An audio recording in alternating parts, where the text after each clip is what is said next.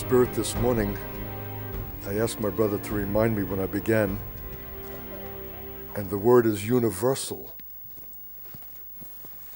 that the event of the cross, though it took place in time and history in a particular locality, cannot be confined to that. The nature of the event is so great that it is intended for universal reality, universal expression, universal benefit. But of necessity, it can't take place universally in every place and at one time. It takes place historically in the moment of God, in the place chosen, the least of places, outside of Jerusalem and out the dung heap, outside the camp, in a despised nation. But its intention is universal. And I don't believe that that universality has yet been established. I don't believe that that event has had its widest amplification over the breadth of this globe. Somehow, ironically, it has been contracted and only upheld by a small, relatively small audience. So there's a greater and larger world that has not yet been affected by and probably does not even know or understand this event that has taken place. And yet it's incumbent upon all men everywhere to know of it, to receive its benefit or to refuse it. So if that's true, it gives to God a problem of how, before the age concludes in judgment, can all the world have opportunity to consider the event of Christ crucified? Can he have his son pass through a second time and give a reenactment of the first crucifixion, who's already now enthroned in heaven? And so I believe, and I'm rare in this, that Israel, called to be the witness nation, is intended as the vehicle to provide that reenactment in essence of the suffering through which its own Messiah and Lord has passed, so that the universality of its message can be broadcast not by speaking but by demonstration. And at the same time, they themselves will be healed and saved by the very thing through which they're passing. It's like something of multi-levels taking place all at one time. And as I hinted last night, the judgment of Israel, and that's what the cross is a judgment. The wrath of God fell on Jesus that was intended for us. It was devastating, as we know, and what he had to bear physically and in the agony of his soul. If you remind me, there's a remarkable selection this morning from Spurgeon on the one statement, my God, why hast thou forsaken me?" as being the epicenter of the Lord's suffering at the cross. This was the midnight of his moral anguish, is the awareness that the Father had to turn his face from him. And isn't it remarkable that this is in measure what Israel itself will experience? They will feel God forsaken. That's why in some place in Isaiah, in that selection of chapters, it says, "You're inscribed in my hands." And don't feel like an abandoned daughter, but you have always been foremost in my consciousness. But Zion is going to say, God has forsaken us. So there's a necessity for Israel in some measure to experience the deep pangs, the moral anguish, as well as the physical suffering through which the Lord himself has previously passed. And as I hope to show you this morning from the great text of Isaiah 53, that in the experience, if you'll excuse my language, in the mutuality of their sufferings, they will recognize his. There's something about the nature of suffering that reveals. Have you noticed? That somehow if we're all hale and hearty and everything is just coming up roses, we are somehow kept from reality. And we are only too eager to clutch those flesh-comforting things. But when we're sick, when we're despairing, when we're broken, when circumstances of a kind have done us in, it opens a portal to the reality that is reality, that is otherwise disguised by the blandishments and the amenities that the world is very happy to provide, so long as it keeps you in a false reality. The true reality is hidden, and there's a remarkable way in which suffering reveals it. So, if Israel is to fulfill its destiny, and this has got to be foremost in the consideration of the church, that God has given a call that you are to be a nation of priests and a light unto the world. And Paul says in Romans, the gift and callings of God are irrevocable. Once God has made them, he's obliged to fulfill them, or how is he God? If Israel does not come into her destiny, God is nullified as God. He has put all his eggs in one basket.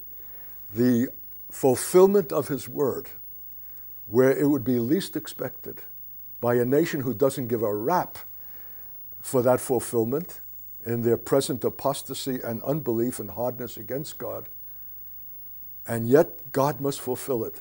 It's as if he has stacked all the cards against him so that he will be all the more glorified eternally when there shall be this fulfillment because he has spoken. And what is the church, among other things?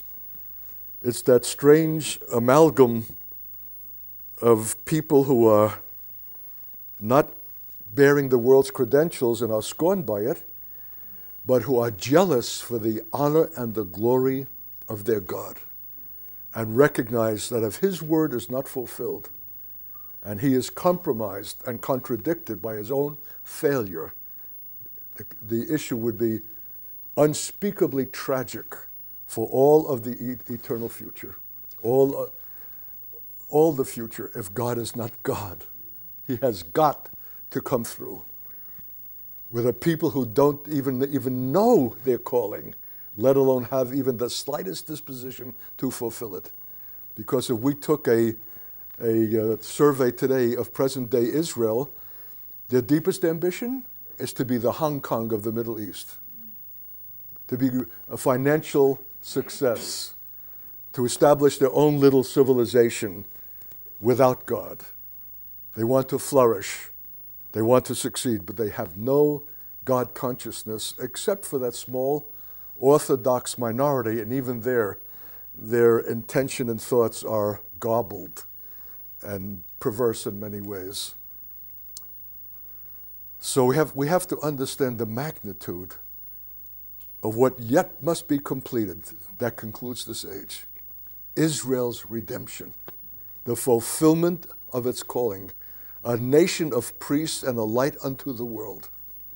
And so I often say, increasingly in these days, standing before different audiences in different parts of the world, in Africa where I will soon again be, that if you see me, you have a foretaste of God's millennial glory. Here's a piece of Israel, redeemed and restored, and serving in the capacity for which we were intended, as a light. And you know that you're receiving a light of a very special kind. It's not that we're boasting in ourselves, but it's our calling. We have come into our own. And God has given a certain capacity to express his mysteries by that priestly people, when in fact they become priestly.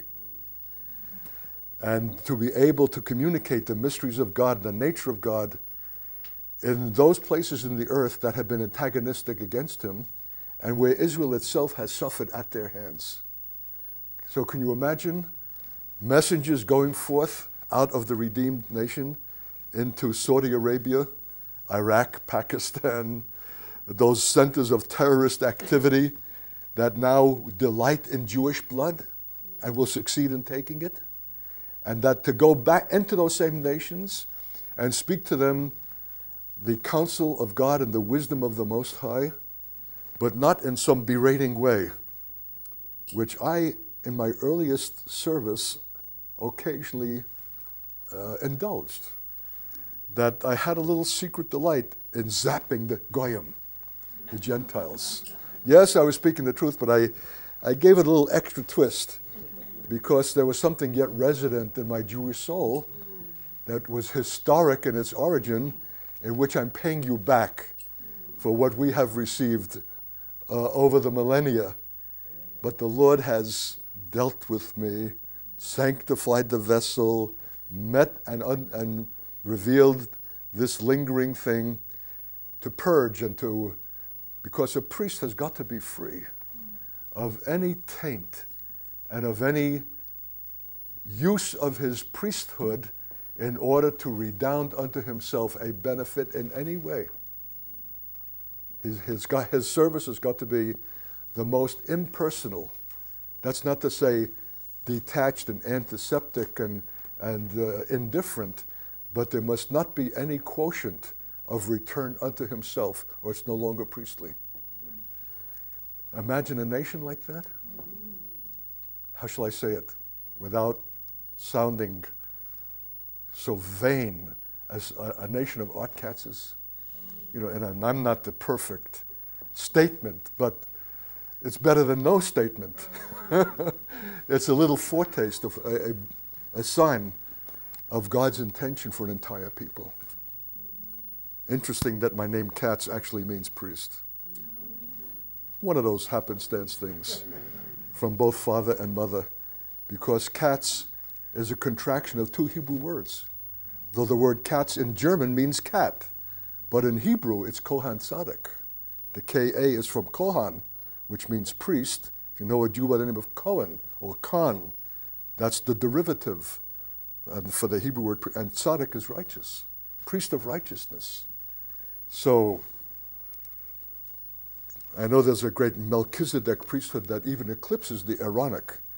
So from both ends, I seem to be fortunate to have inherited such a name, a title, a calling, and I believe functioning in it by the grace of God.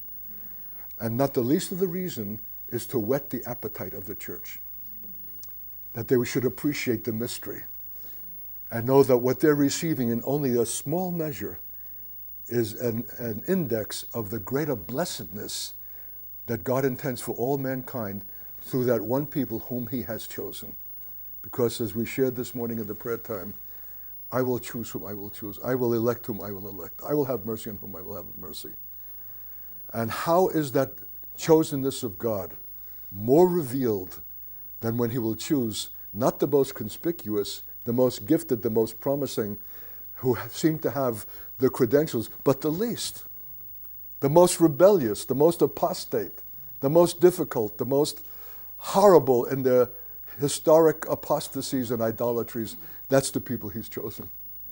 And to redeem them and bring them into the gifts and callings of God that are without repentance, that are irrevocable, is an ultimate statement of God himself, both in the uniqueness of his choosing, because he'll always choose what is least, that he might be most distinguished in the success through it. And so we have the revelation both of his wisdom, his nature, and also his power to succeed in such an undertaking as this, that will be the basis for the everlasting tribute, acknowledgement, and praise of God from shore to shore, from one end of the earth to the other, throughout all generations. So great is the accomplishment of God's redemptive purpose in the earth. And what's his instrument? How I have despaired. The church. The church is the chosen agency. Gentiles are going to be the instrument of Israel's restoration, many of whom have no stomach for it, and left to themselves would just as soon that the dry bones remain dry. Because so long as they are dry, then they, as the church, remain and obtain the singular blessedness of God. They are the people of God. And why share the glory with a bunch of dum-dums who have had their chance and lost it? That's why the older brother of the prodigal son could not enter the feast. He couldn't understand why the father was so rapturous for the return of a profligate son who had expended all of his substance on whores and eaten the husks with the pigs, that the father should run to meet him and kiss him and give him a garment and a ring and make a feast for him. And there's the older son outside moping. You never made a feast for me, and I've always been faithful, and blah, blah, blah, blah, blah, blah. That dutiful Christian. He said, your brother who is lost has been found. He who is dead is alive. You should rejoice. But there's something of a rivalry, competition. The older son wants to bask uniquely alone in the father's favor and does not want to share it with someone who patently does not deserve it. You've got to dwell on that story because it's the issue of the church. Will the church, who has been faithful in a dutiful way all through these generations, actually be willing to see the return of the prodigal and then have the glory in which it alone basks shared when it wants to be the foremost consideration of the Father? We'd be fools not to consider what lurks in our deeps. Because when you shall be called upon prophetically, corporately, to address the dry bones that they might live, you'll be faced with this issue. If you don't prophesy, they remain dead. But your prophecy has got to be more than just a mechanical gesture. It's got to be a desire to see those bones alive, to share the glory, to be magnanimous and rejoice for the return of the prodigal. And and to know that there's enough glory to go around for both. Right? And you desire, and that your faith is more than just a mechanical factor. It's a live faith. It desires to see their restoration, or else your word will fall to the ground.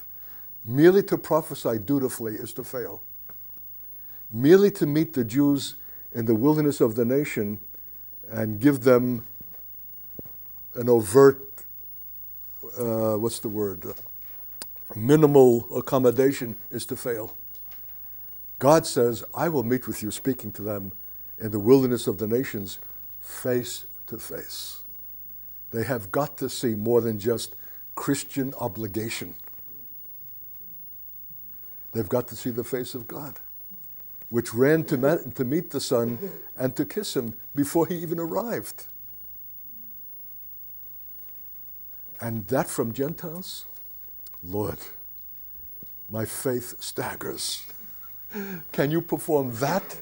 That's as much a miracle as Israel's restoration itself. It requires as much resurrection power to bring Gentiles from their present mentality and disposition to that kind of prophetic reality so akin to God that God says it's my very face from where they presently are. And what's the medium by which all of this is to be accomplished and upon which it rests? The Word of God, spoken. So someone has rightly said, every true preaching is a bringing of the hearers to death and a raising of them again.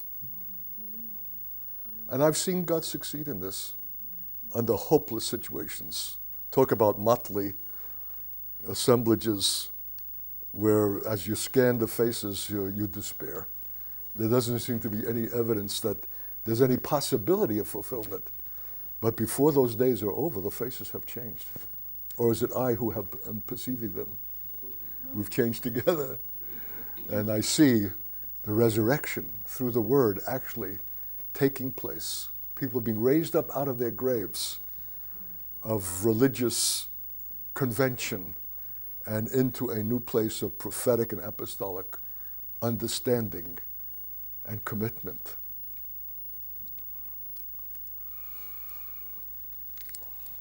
It's a great drama, saints, a great saga. And so I berated an African congregation in Kenya on my last visit, arriving in short pants. I thought that the meeting was that evening, but no, it was that afternoon. In fact, the saints, the church was already assembled, expecting us to come in. And there I'm in my short pants. Well, you don't dare appear a minister in short pants. So I had one of the other brothers share, and I sat in the back of the room, but I could hear and see it was not the Lord's fulfillment. I had to get up, stand in front of them and say, do you believe that God can anoint a man in short pants? See what God was testing and challenging was their religious, what's the word? Their false propriety of what is appropriate. Well, the Lord anointed the man in short pants. And the reason I remembered it comes up now over the word great.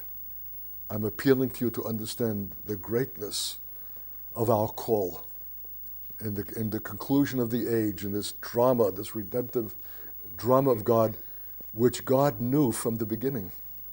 Even before it commenced, it was already known of him and determined by him to make his son a lamb slain from before the foundations of the world.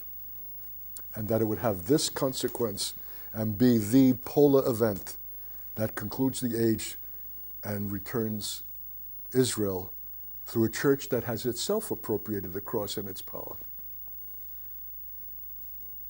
It's great.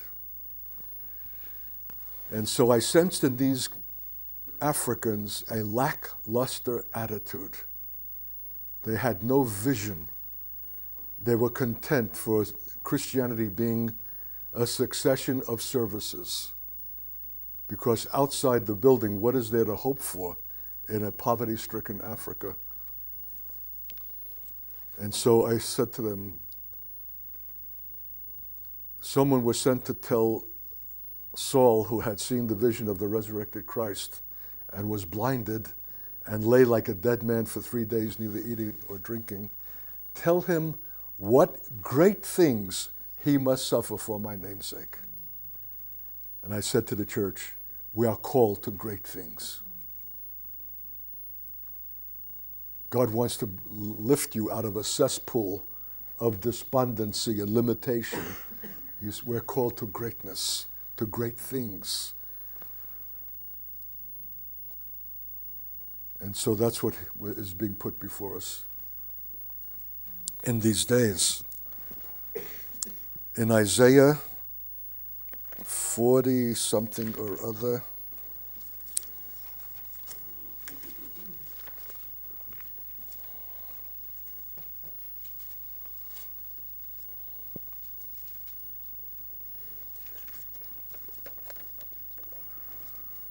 in the 40s, maybe someone can help me. It says,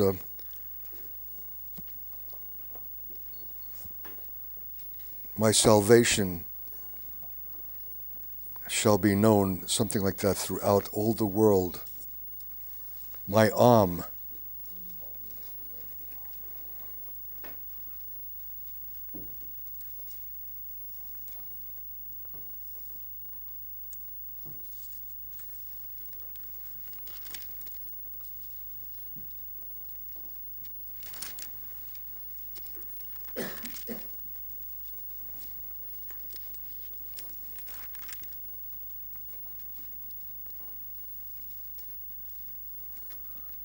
Somebody can look through their concordance, the word arm. Is it at 52:10?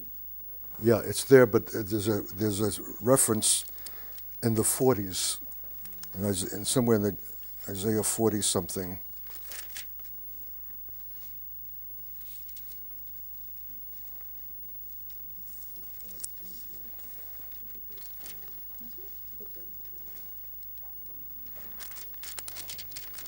Where the arm of the Lord shall be revealed. It is in 52, but there's another place. 40 verse 5, is I'm it? sorry? 40 verse 5. 40 Verse 5. verse 5. Yes, that's it. Mark that verse. And the glory of the Lord shall be revealed, and all flesh shall see it together, for the mouth of the Lord hath spoken it. If that is the word of God, we need to ask as careful students exegeting the scripture, when has that been fulfilled? Has it yet been fulfilled? Must it yet be fulfilled if God has spoken it? All flesh shall see it together. Is very much in keeping with Isaiah 52 that was introduced last evening, but needs again now to be considered. In the 15th verse, so shall he sprinkle many nations. The kings shall shut their mouths at him, for that which had not been told them shall they see, and that which they had not heard shall they consider. I'm saying, and I'm not saying, thus saith the Lord, this, my perspective is the absolute dictum, that this is the word of God, this is the way in which this must be seen and understood.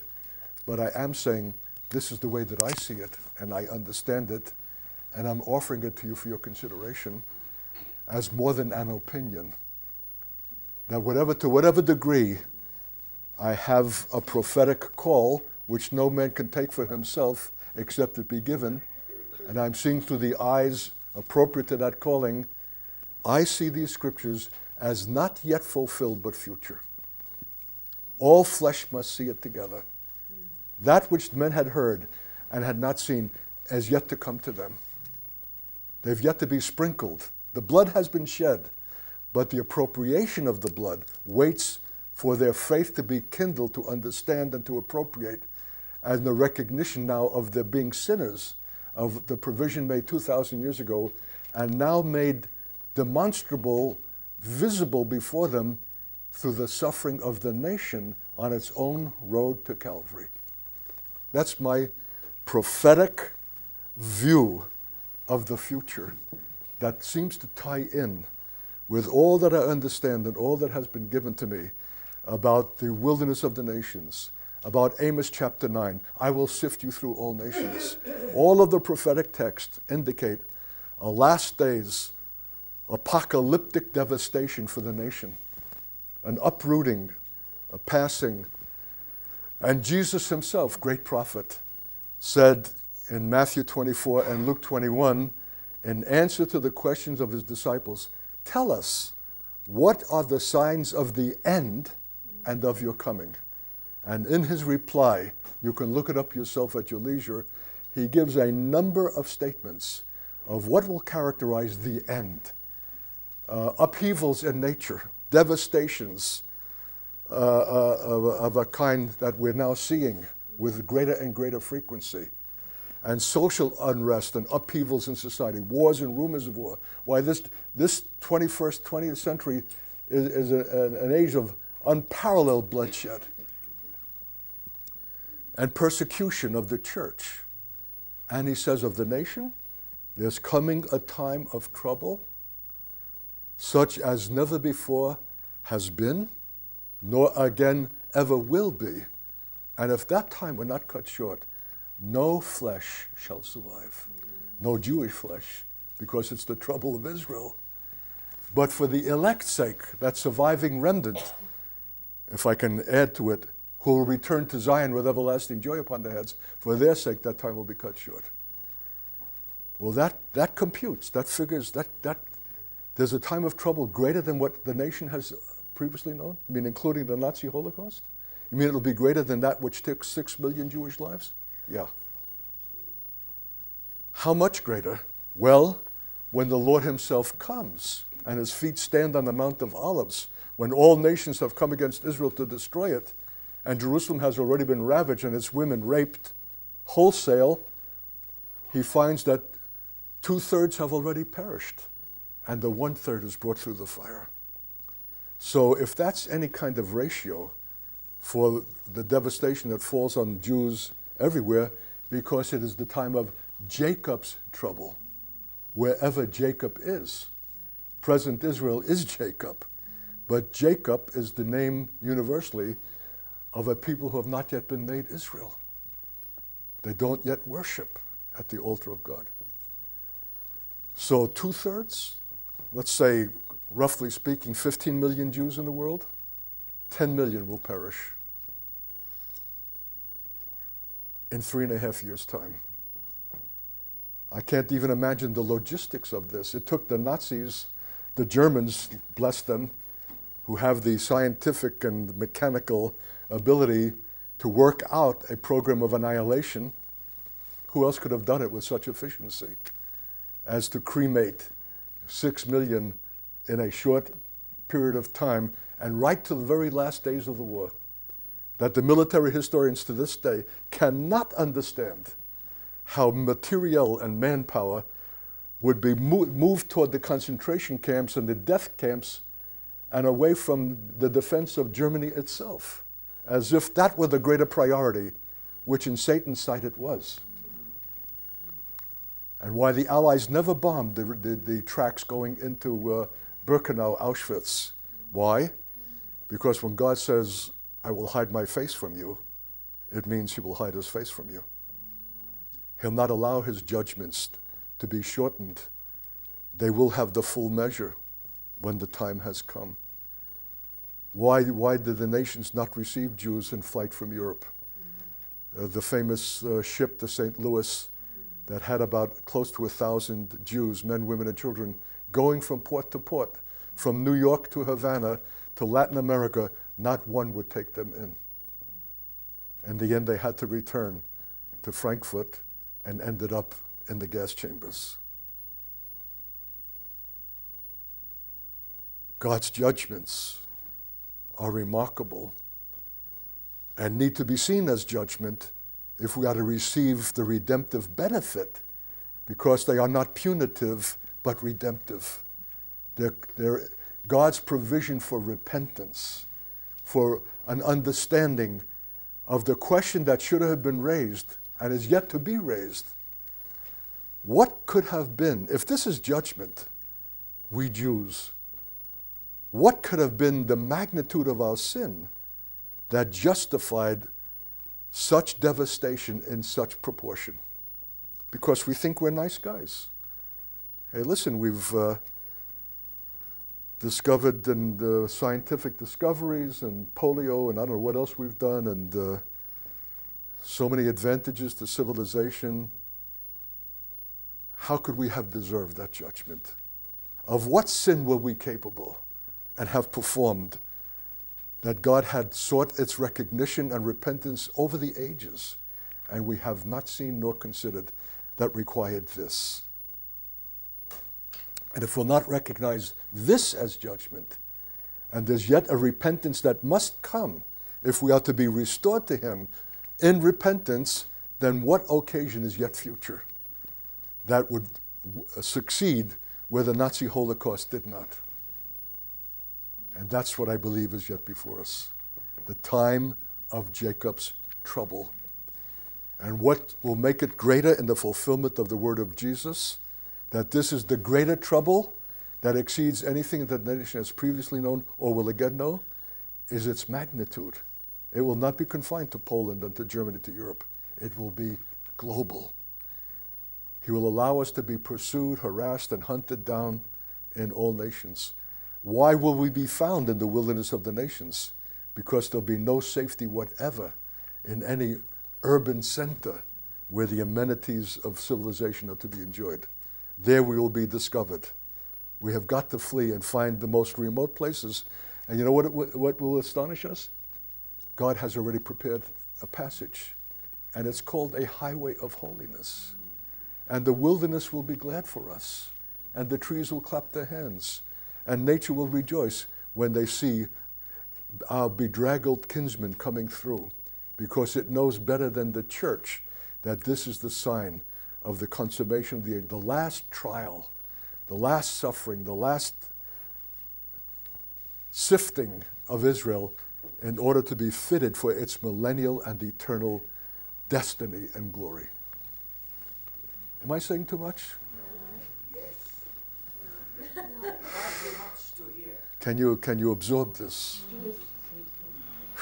The fact that I'm saying it, I'm marveling. Yeah. As you were saying this, I am reminded of my mother, who had a major breakdown in the Second World War because she had quite a few Jewish friends in the Netherlands, and many of them committed suicide before not allowing themselves to be taken away. Yeah. And so when you say 6 million Jews in the concentration camp, this would not include the ones who did this in that number. And so there are actually very many more than those 6 million who took their own lives. Yeah. And I was just thinking that perhaps the same thing could happen again. Yeah, I'm going to do it now. No, I told you you're not. I told you yesterday. So, you're not. Well, don't distract us, No. even by being informational. That with Jewish people fleeing and seeking a safe haven, that there is more to it for us than just providing a shelter. Yeah. There has to be a security for them that would stop them from doing this same thing. It's interesting that the whole section of Scripture that we're considering, in which this great concluding saga is spoken, begins with Isaiah 40. The first words of which are, comfort ye, my people. The church has got to have a capacity to speak to its Jewish kinsmen and those who will pass through in a comforting way that does not mean making nice. They may be hard words, they're true words, but it will bring a solace, because my Jewish people are without any kind of biblical understanding. For them, all they can see is, here comes another onslaught, another devastation, another anti-Semitism that has its origin in the New Testament, where Jews are spoken of in so negative a way that it has spread the virus of anti-Semitism throughout the Christian world. They will look upon this Holocaust as another statement of the failure of Christendom.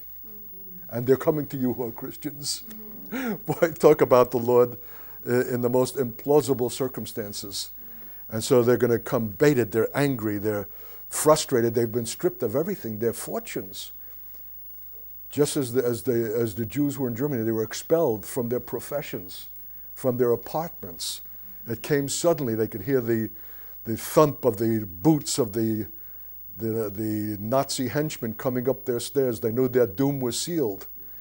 I've written something in an apartment in Germany, in Berlin, at the typewriter, at the computer, sitting in an apartment that I knew was once occupied by Jews. It was the former Jewish neighborhood, and that's where I was in those days. And I'm writing, and I'm very rarely creative and literary in this way. I'm writing as the Jew who's hearing the sound of the thump of heavy-booted steps coming up, and his mind is racing. What do I do now? My doom is sealed. I've got a few moments. What do I take? The memorabilia, my wife's photograph, the things that are dear, and in the end he can take nothing. Who will go to her gravesite? Who'll put a stone on her grave? You know how Jews do? The sign of their visit, they leave a stone on top of the tombstone. Who will visit her if I'm absent, if I'm taken? His mind is racing with all these thoughts, and before he can think them through, the doors burst open, and there are these men with their swastikas and escorting him and taking him on his way to his own death. Whew. That's what we're going to see. Horror, brutality, suddenness, and men not having time to understand. It'll come upon them suddenly. And that same Jewish man for whom I paid $1,000 to attend his banquet. Oh, don't let me drift off into all of these little anecdotal stories, though they're rich.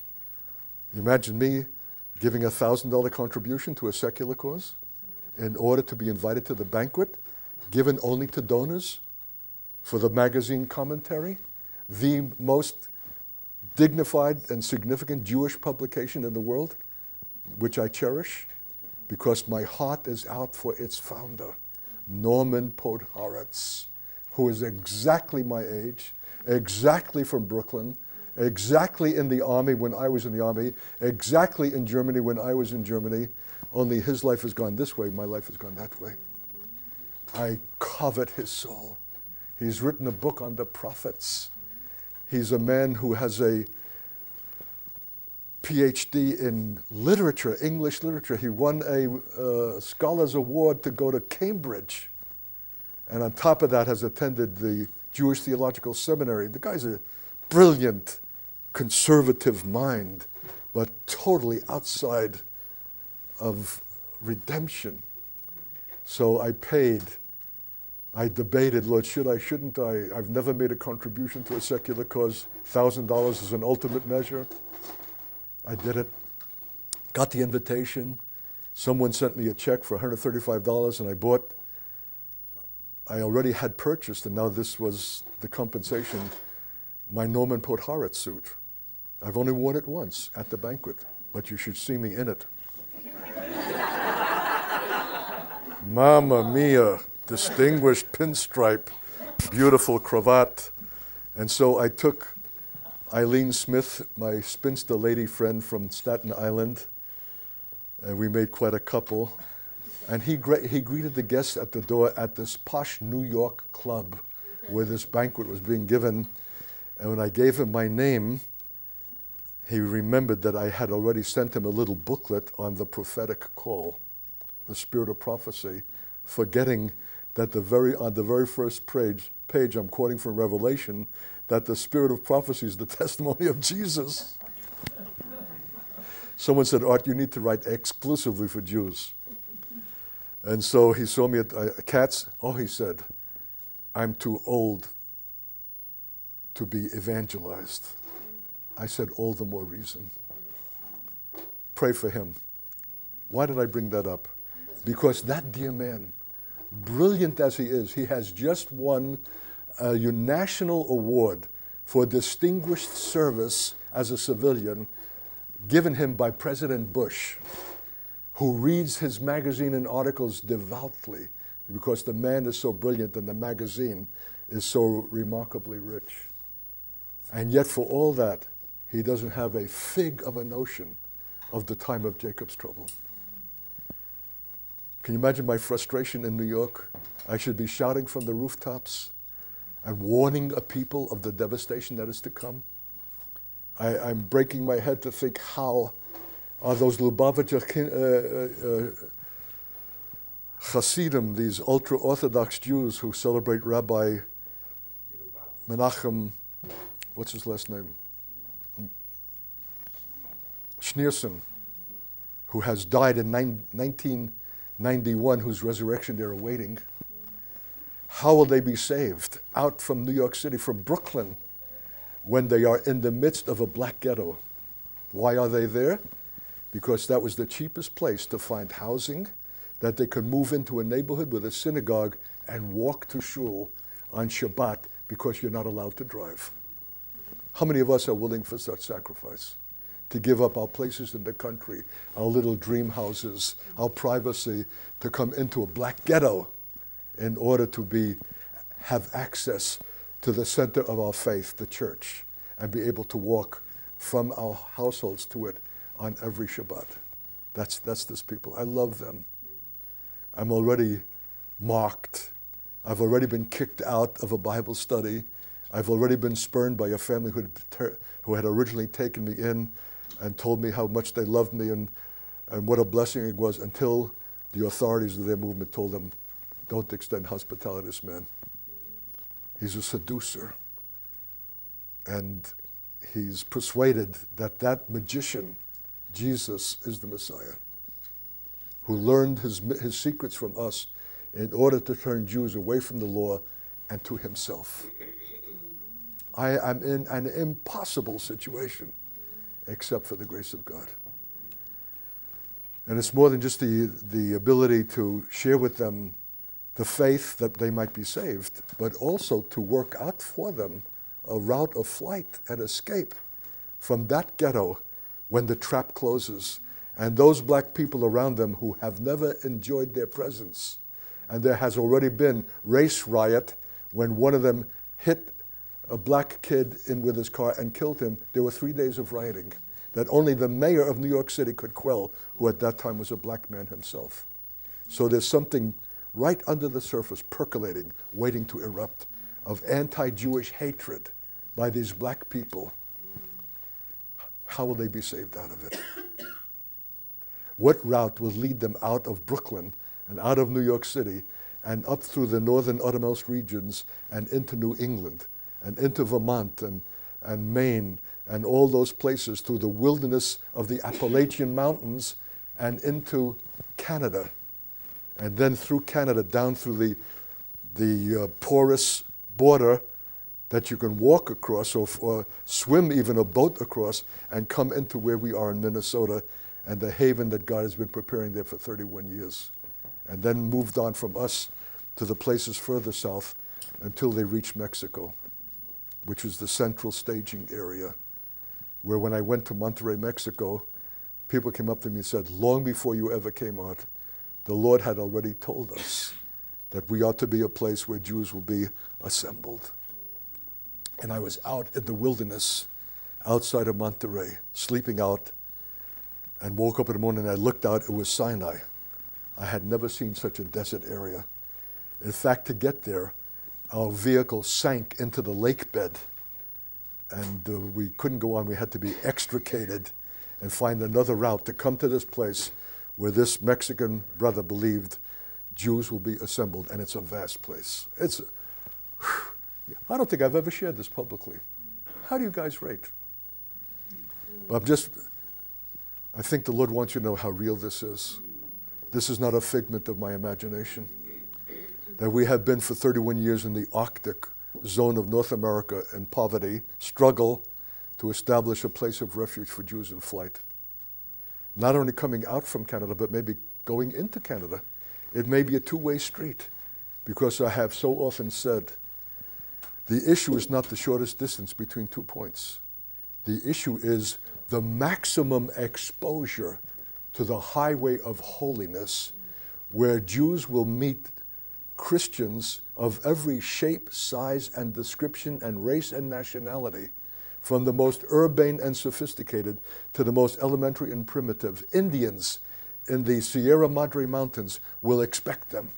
The black Africans in Kenya, where I was that last time, that when we finally got to them, I thought, oh, Nairobi, praise God. I've been in the bush long enough. Now, real church, real city, capital city, and I'll really be able to unburden my soul and use the King's English. No, we went outside and up into the slum districts outside, and we could hardly get there with a car. I never saw such potholed streets where the car can fall all the way through and never be seen again. And finally we came into the little parking area, and there was the building. It was a cargo container, or hardly more, metal, with rude benches, no electric, and the saints were appropriate to that setting. I don't think they ever got through elementary school. And I'm going to speak to them, the last days, eschatological and apocalyptic vision of God for Jews, to Africans in that condition. How can it succeed? Gloriously. They were transformed by the word. They rose to the occasion so that at the end I would say, I think I've shared this already, whether it's 5 years, 7, 10, 12, I can't tell you how long, there will be a time, be assured, that the same route by which I came to you, they will be coming to you. But when they come to you, they'll be astonished that they were expected and that you've prepared for them and that you welcome them and shower them with love and receive them. Because 5, 10, 12 years before, God had sent a Jewish messenger to prepare you. That's the drama that's taking place in these days. So comfort ye, my people. Not with blandishment, not with telling them what nice guys they are, and this will pass shortly, but this is something through which you must pass. There's a redemptive drama here, more than you can presently understand.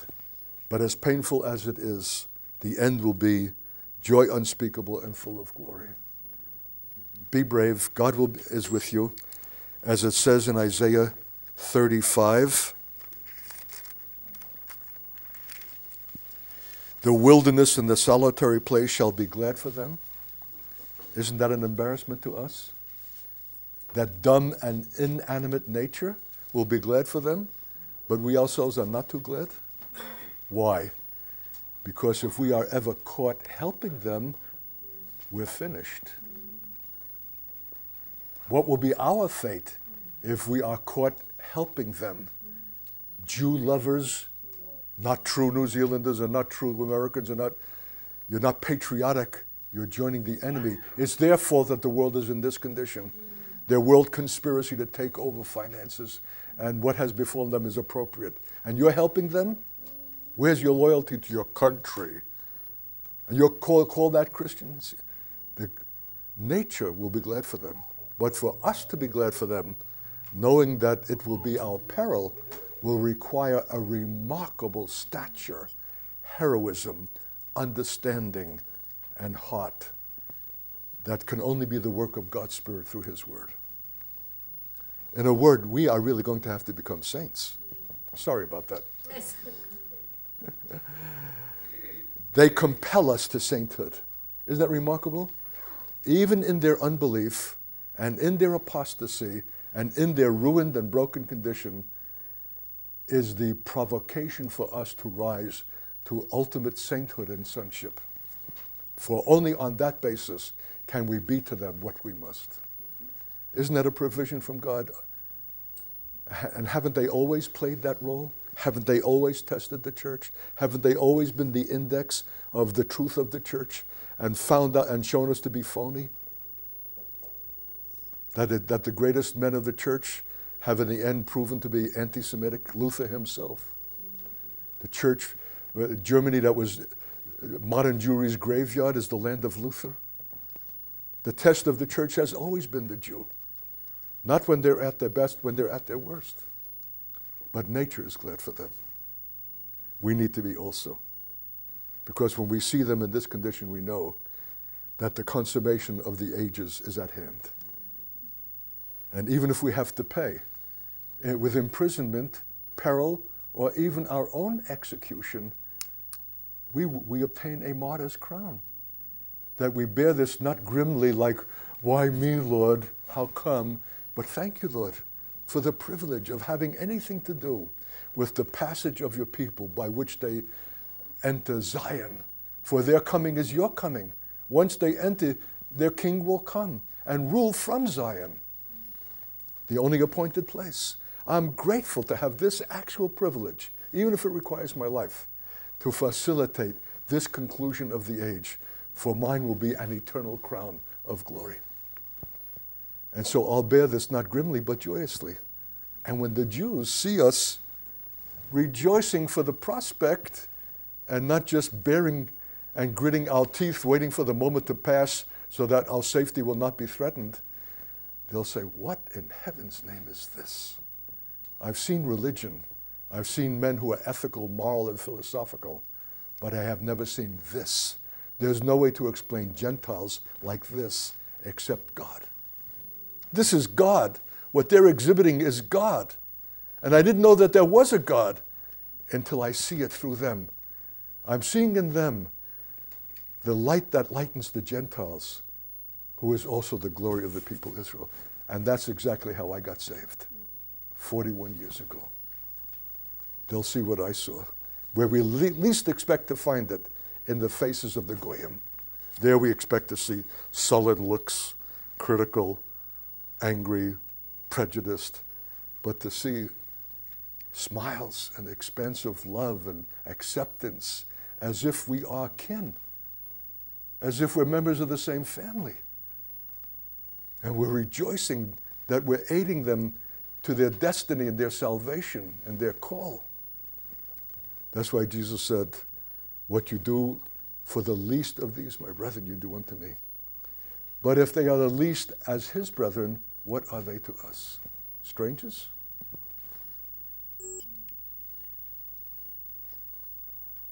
This is deeper than flesh and blood, that you should see in these Jews and in that condition your brethren. If they're his brethren, they're your brethren. And you need to treat them as such. This is more than can be expected of unaided man. Only the grace of God can bring us to such a condition, because it can't be acted. We can't play at this.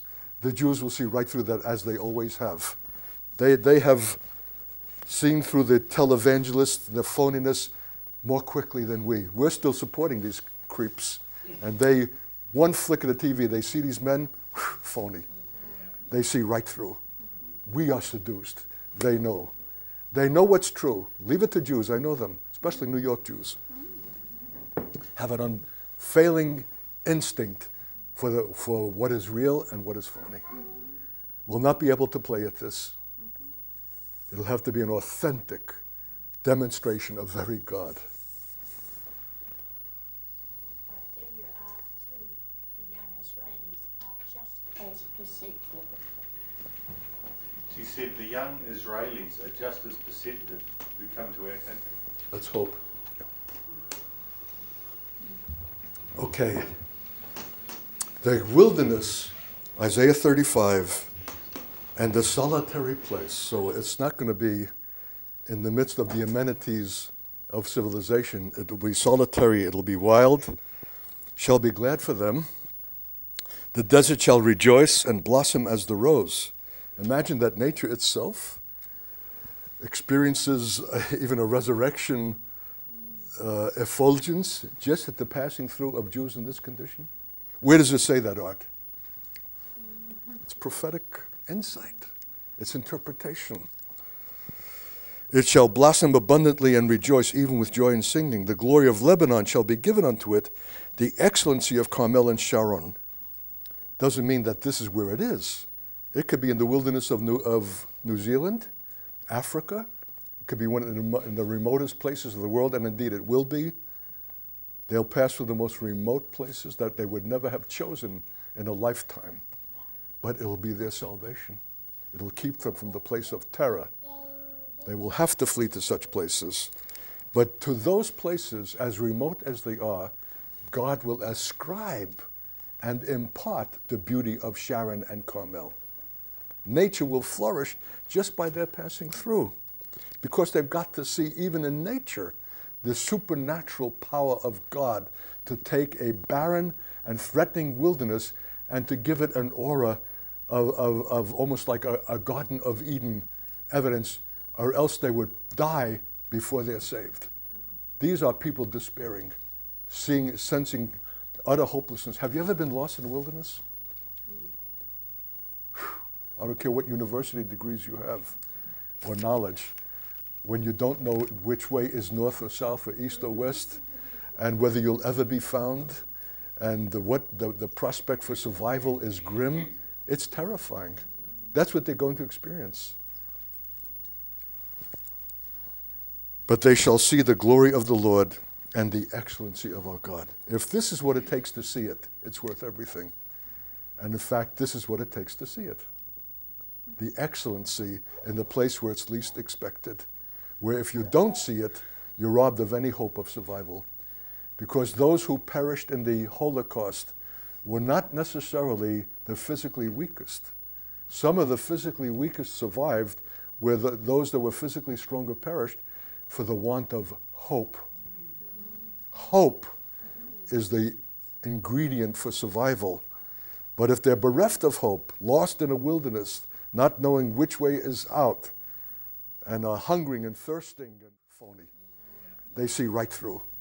We are seduced. They know. They know what's true. Leave it to Jews. I know them, especially New York Jews.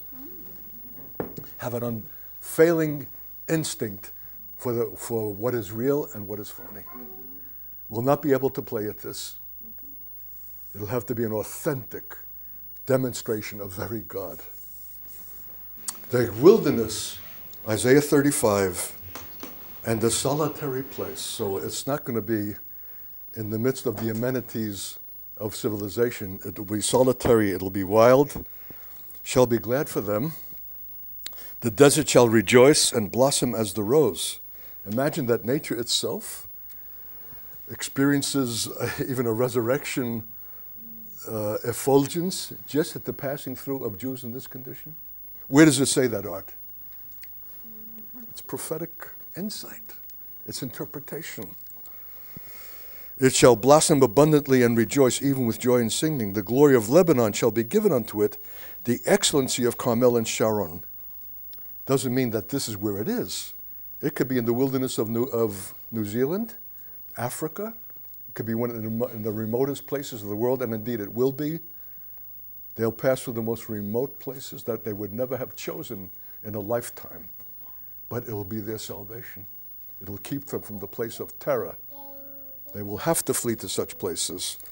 But to those places, as remote as they are, God will ascribe and impart the beauty of Sharon and Carmel. Nature will flourish just by their passing through, because they've got to see, even in nature, the supernatural power of God to take a barren and threatening wilderness and to give it an aura of almost like a Garden of Eden evidence, or else they would die before they're saved.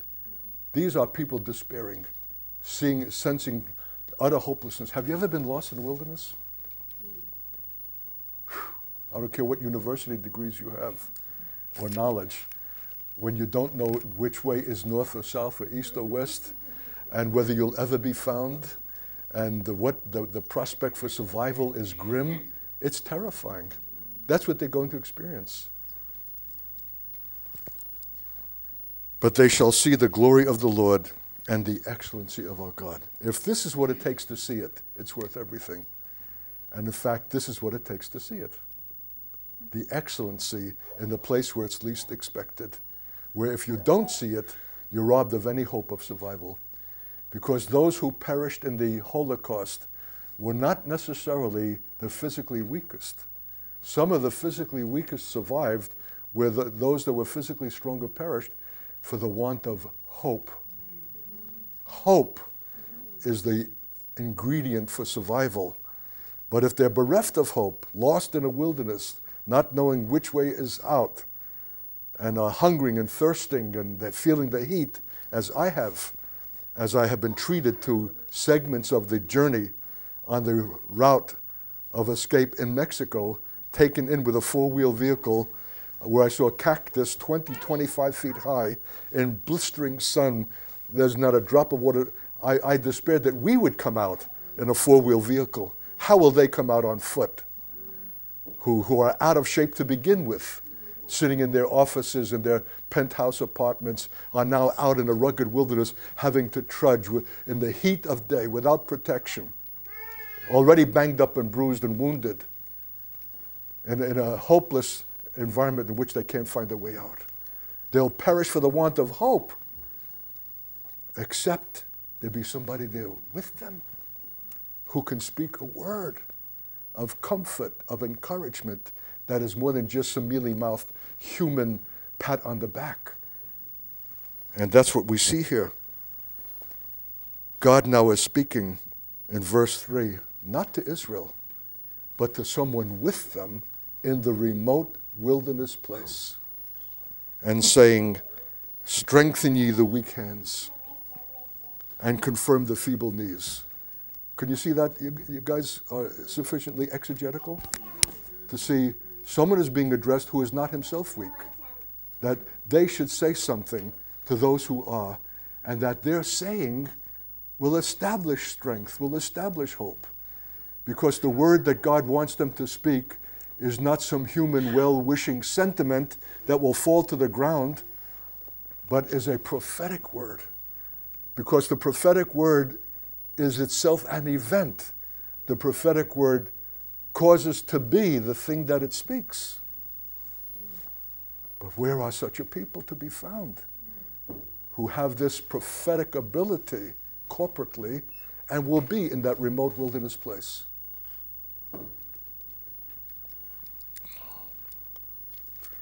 God had better start recruiting and getting such a people ready. Say to them that are of a fearful heart, be strong. You know, when you say prophetically to a fearful heart, be strong, you know what happens? They become strong. When Jesus says, be not afraid, he's not just giving a suggestion, he's giving a command. And when you receive that in his authority, fear dissipates. Be not afraid. I'm commanding, I'm giving you a statement that cancels out every reason for fear. My word is greater than the circumstance. Wouldn't it be wonderful if he were there to speak it? Well, he will be if Christ is in you and that your speaking is his. But how do you get from where you presently are, speaking only sentimental human things, to the place where you speak prophetic and divine things in that authority, compassion, and love that constitutes an event for those who hear it? Something has got to happen between now and then. That will not be a moment's magic when we need it. It will be the result of the investment of God and his preparation in us to bring us to that place, not only individually but corporately. For if we are not there, in that reality, in that strength, in that speaking, they will perish in hopelessness and despair before the Lord's appearing. Say to them, be strong, fear not, behold, your God will come with vengeance. He'll come with a vengeance, even God with a recompense. He will come and save you.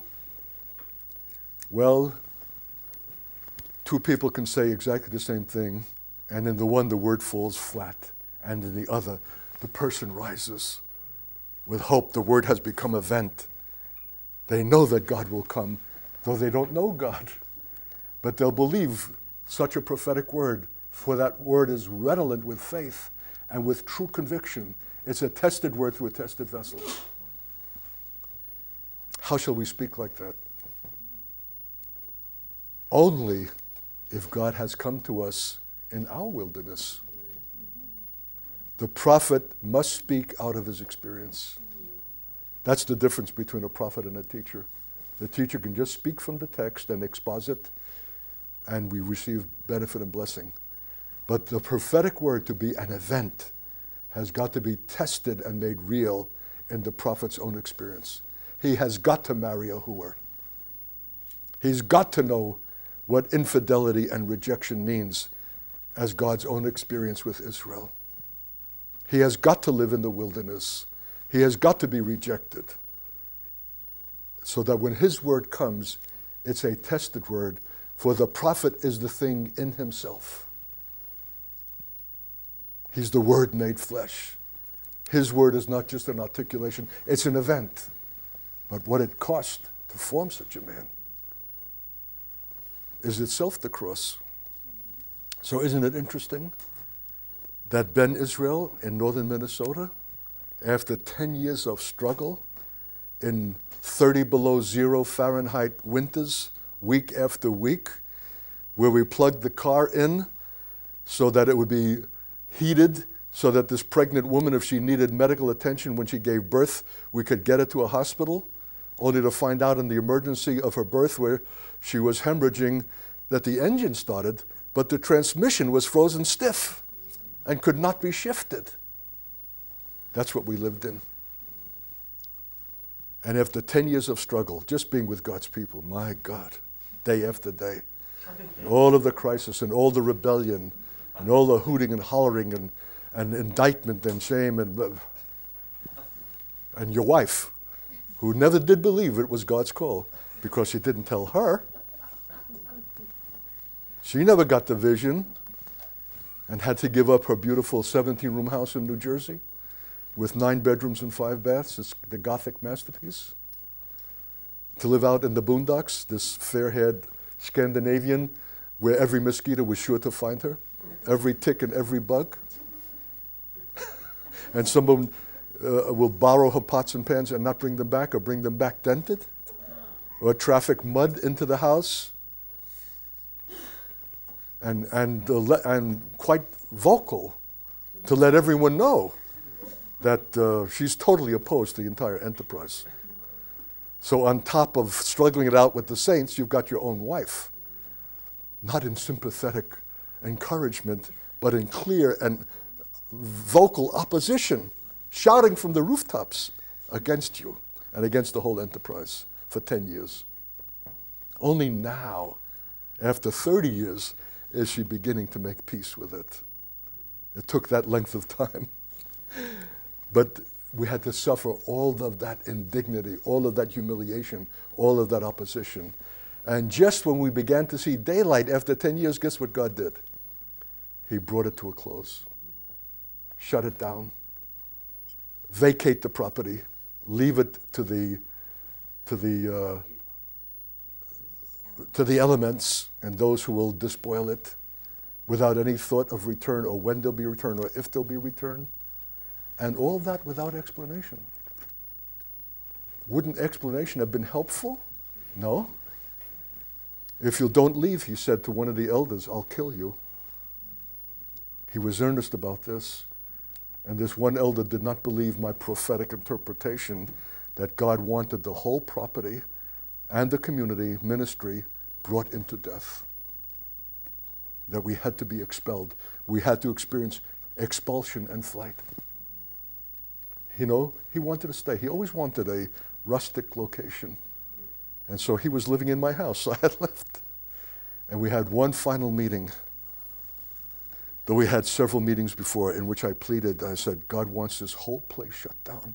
We must vacate. No, he said, I don't see that. And this was a man who said he was there for my prophetic ministry. It's wonderful how people will receive your prophetic ministry until it gores them. And so I despaired. I said, okay, Lord. We went to bed that night. The next morning was departure. And this man came to the breakfast table white as a sheet. I said, what happened to you? Oh, he said, I prayed before going to bed, Lord, if I'm wrong, of course he didn't expect to be. He's a man of principle. You show me. And the Lord said, if you'll not leave, I'll kill you. He left.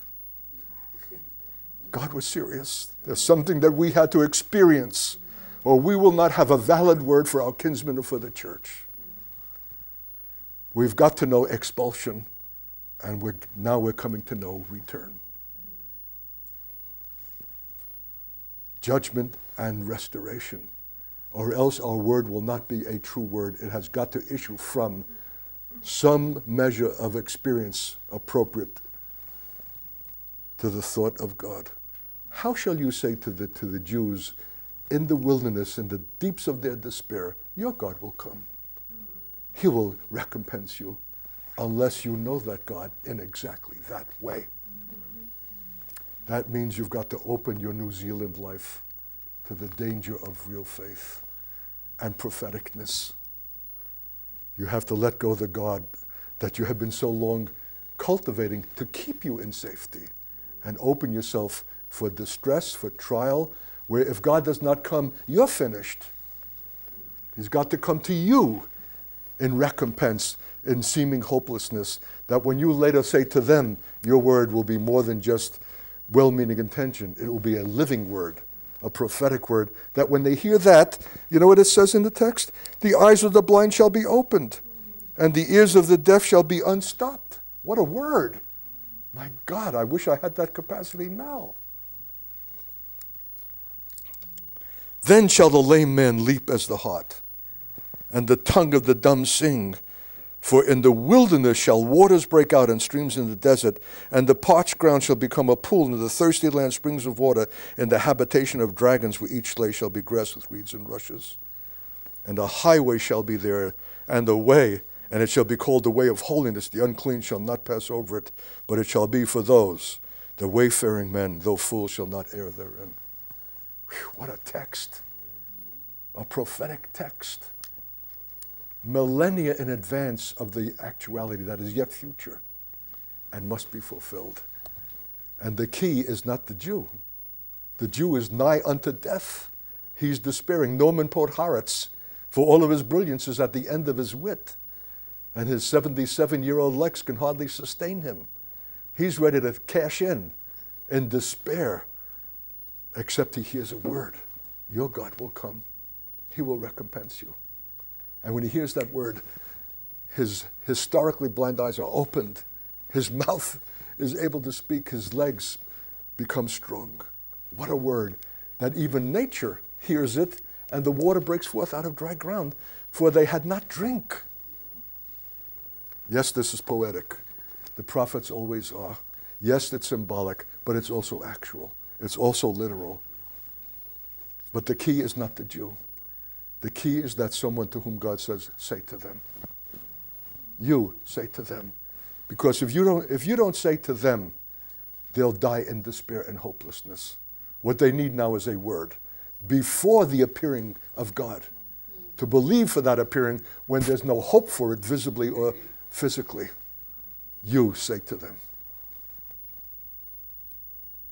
May our whole Christian life and all of its experience be the preparation for that speaking. What an enterprise, what a remarkable thing, that in the last analysis, the issue of God's success with this people, for how does the chapter end? The ransomed of the Lord shall return.